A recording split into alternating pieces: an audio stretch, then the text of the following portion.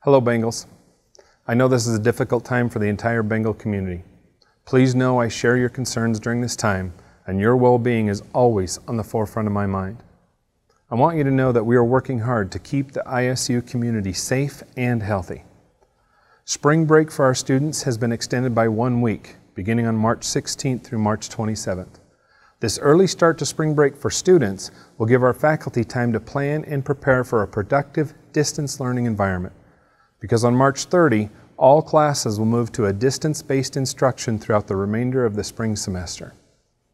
Students involved in hands-on courses, including labs and technical programs, will work with their professors to ensure they will receive instruction they need in order to continue their classwork.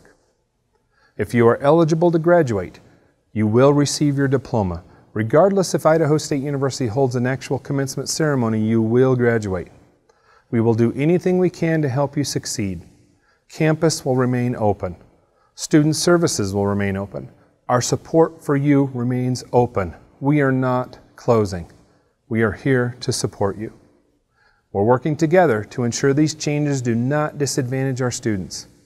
Take the time you need to stay healthy. Be prepared. Stay informed.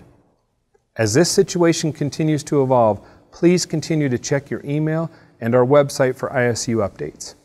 If you have current questions or concerns, please contact 282-INFO. That's 282-INFO. Remember, you're not alone.